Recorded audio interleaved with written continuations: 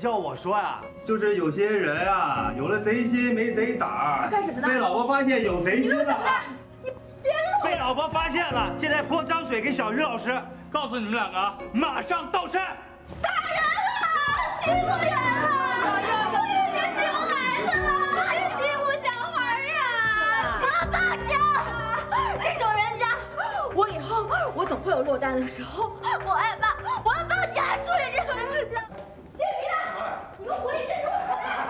别闹，别闹！谢皮的，你给我出来！别闹！你给我出来！谢皮的，你给我出来！要干嘛？这礼物送谁的？就是送给那个姓于的，是不是？就是送给那个狐狸精的，对不对？你告诉我，是不是那个狐狸精他故意你给我在家，我在这。哎呀，你小点声！说是不是？你小点声！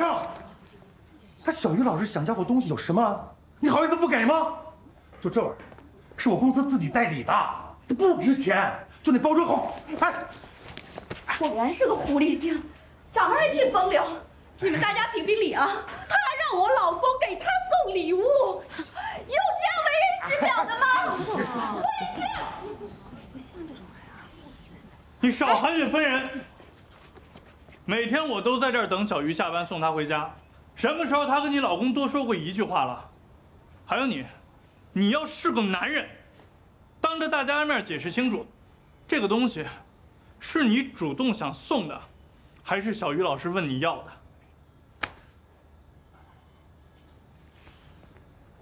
小鱼老师就说他喜欢我。哎，干嘛？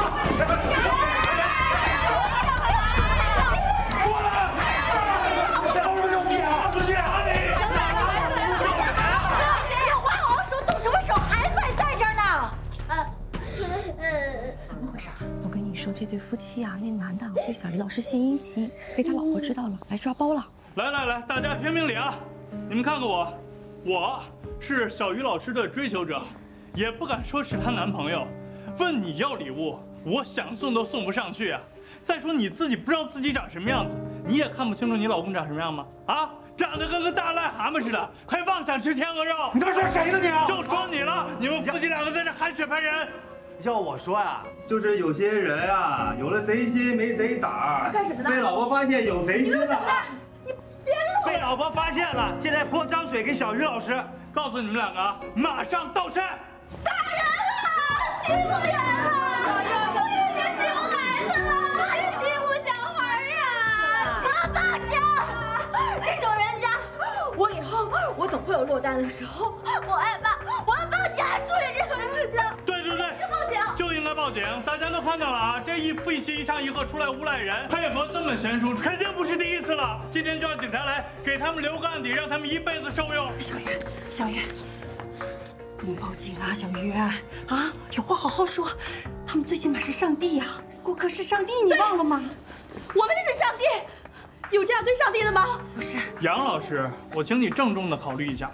今天这么多人都看到了，这样一对父母的孩子，如果在这儿继续上学的话。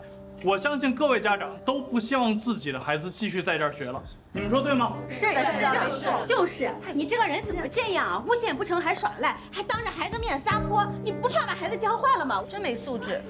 好了，行啊，行，月月过来，退钱，我们不学了。退钱！好，你把孩子吓了。好，我给你们退钱，行吗？来。 跟我去办公室，我们退钱，好吧？来，走吧。等一下，咱们都是女人，你女儿以后也会长大，也会成为一个漂亮的姑娘。泼脏水是什么后果？你不知道吗？你长良心了吗？你配做这个小姑娘的母亲吗？这小姑娘说的真没良心，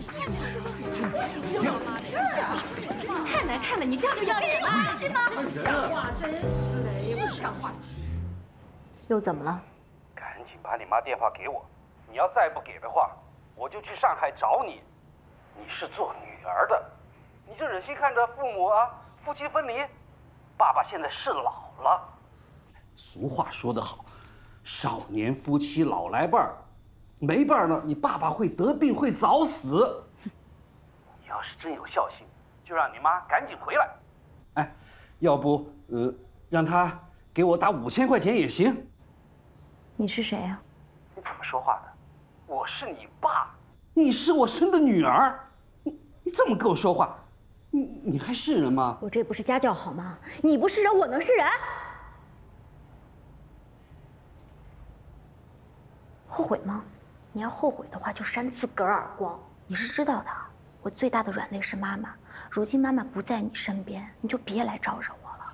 现在我没顾忌，就凭你这道行，这越来越老的年纪，你就得自讨苦吃。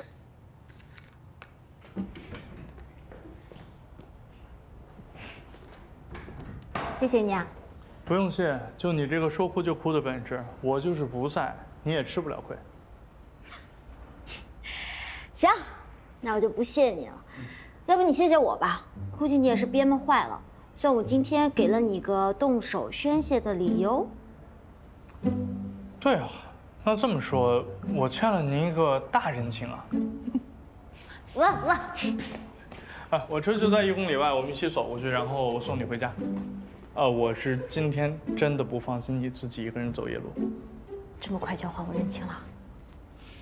先还一格，将来慢慢还。走吧。哎呀，这世道真好呀，遍地跑君子。来这边。看不出来你人缘这么好啊。那是，我是人才，想见我班的孩子很多，这个不行，下课立刻介绍。可是不应该啊，你又不是哪个舞蹈团的台柱子，招牌不应该这么亮啊。因为我是自学成才，之前啃完了一本英文原版运动解剖学，现在开始啃运动生理学，还啃了各种杂七杂八医学类的书籍。上海的家长识货的多，所以嘛，科技就是生产力。难怪那些家长下了课都不肯走，围着你问这问那。是啊，要让孩子们动作规范，身体不受损伤，还得让他们精神抖擞地保持体型，连营养学都得跟上。唉，大材小用了。孟先生，今天你帮了我的忙，我成了你的情，有些话不太好说出口，不如你给我一个微信号，我写好了发给你。拒绝我？其实嘟嘟妈都跟我说了，你呢也反复的暗示过了。我自问啊，在你面前，我除了年龄呢，都是优点。可如果你确实不想跟我继续发展，我们也还是可以做朋友吧。我挺喜欢看到你的。如果你刚好空窗期，不妨一起跟我出来吃吃饭、喝喝茶。我是个挺有趣的人。不，是我们资产相差太远。你跟着我去吃路边摊，你看着猥琐；我跟着你进高档场所，我看着轻佻。关键是，都是好好的人，干嘛要迁就对方呢？谁缺了谁，都能过得挺欢乐的。又何必这么在乎别人的眼光呢？好吧，那我换种说法，总跟着你吃喝玩乐，花太多你的钱，我不多的良心还是会抽几下的。而且吃人家嘴软，以后再让我振振有词的在你面前说，我们的灵魂在上帝面前是平等的，我可没那么厚脸皮，做人多不自在。成你的情，才跟你盯是盯，卯是卯了。我看你啊，着相了。着相就着相，我又不想得到。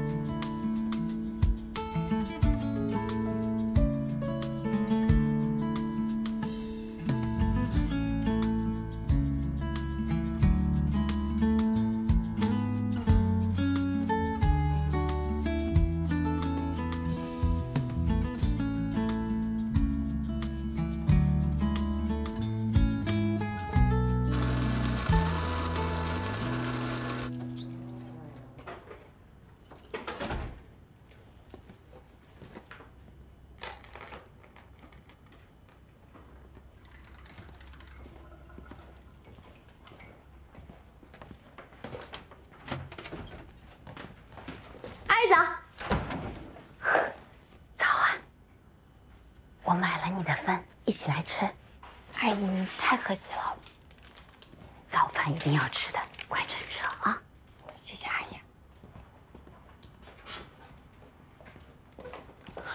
阿姨啊，您要是做饭的话，这冰箱冷冻里有鱼有肉，您都可以随便拿着用。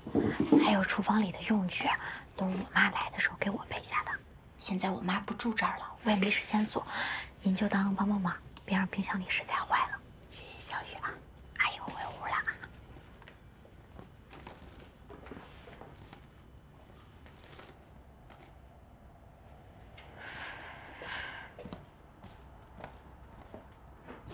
赶紧的，快，赶紧洗漱，吃早饭了啊！好，我知道。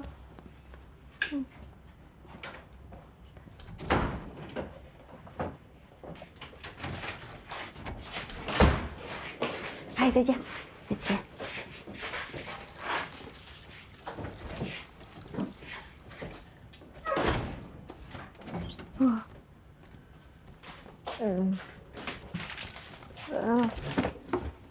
哎，早餐一定要吃好啊，喝点牛奶补充营养。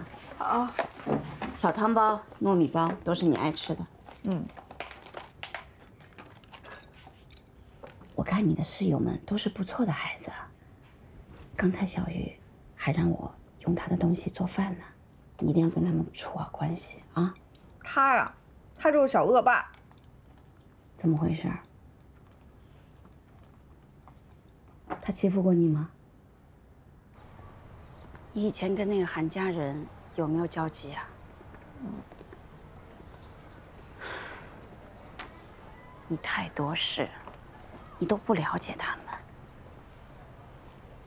不过小鱼也真是够狠辣的。你还有没有得罪其他的邻居？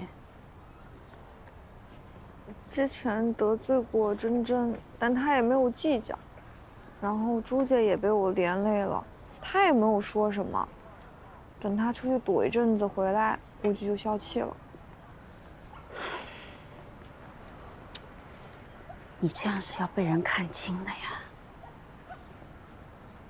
你说，以后但凡大家有什么稍微要紧的事，就不会叫上你。工作上也一样，谁都不可能把重要的工作托付给容易出状况的人。可是我以前，做一些不跟人打交道的事情都做得挺好的，没有出过状况。